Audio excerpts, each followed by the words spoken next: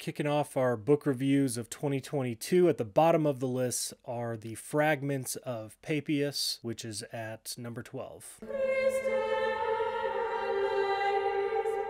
According to Eusebius, Papias was a bishop in Hierapolis, which is Phrygia or modern-day Turkey. Papias had heard the teachings of the Apostle John and was a companion of Polycarp. This information is given to us by Polycarp's disciple Irenaeus, and then also we have Eusebius recording some of his works, and they interact with it and criticize it and kind of show their disagreements and things like this. Papias is writing in the late 1st and early 2nd century. His surviving work is sparse, and there isn't much there, so it comes in at the bottom of the list, but there are some things that are worth noting. The voice of the Lord. Papias only wanted to hear Jesus' voice. Jesus' teachings are what he was interested in hearing. He says, "For I did not, like the multitude, take pleasure in those who spoke much, but in those who taught the truth, nor in those who related strange commandments, but in those who rehearsed the commandments given by the Lord to faith and proceeding from truth itself." Now, this is interesting because it shows that Papias is learning about Jesus from teachers orally, that is, by hearing and not by a Bible. Papias continues, "If then anyone who had attended on the elders came, I asked minutely after their sayings and what Andrew or Peter said, or what was said by Philip or by Thomas or by James or by John or by Matthew or by any other of the Lord's disciples, which things Aristean and the presbyter John, the disciples of the Lord, say. For I imagine that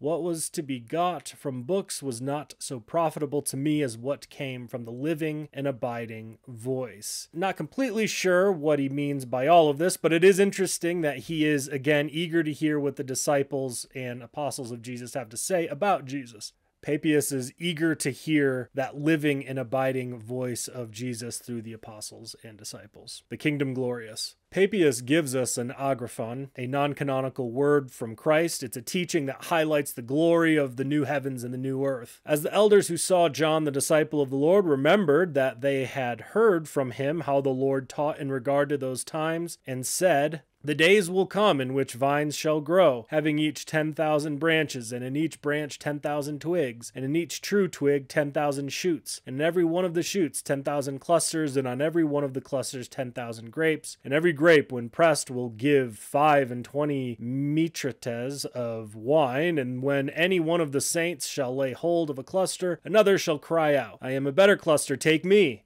Bless the Lord through me." In like manner, he said that a grain of wheat would produce 10,000 ears, and that every ear would have 10,000 grains, and every grain would yield 10 pounds of clear, pure, fine flour, and that apples and seeds and grass would produce in similar proportions, and that all animals feeding then only on the productions of the earth would become peaceable and harmonious, and be in perfect subjection to man. Irenaeus comments on this passage, saying that it is the time that Isaiah prophesied when the wolf would lay down with the lamb. Papias appears to place the kingdom time as the consummate heavens and earth, that is, after the time of the resurrection. He quotes Paul from his first letter to the Corinthians, "For he must reign till he has put all enemies under his feet. The last enemy that shall be destroyed is death." Then he adds, "For in the times of the kingdom the just man who is on the earth shall forget to die." Semper Virgo. Lastly, Papias appears to affirm Semper Virgo, or the perpetual virginity of Mary. He mentions 4 different Marys in the Gospels. Then he relates that James and Judas and Joseph were sons of an aunt of the Lord's. James also and John were sons of another aunt of the Lord's. So rather than talking of James as a brother of Jesus, he mentions James as a cousin. Some interesting things here, not saying I agree with all of them, but it does give us insight into the early church, particularly the suggestion of Semper Virgo very early on.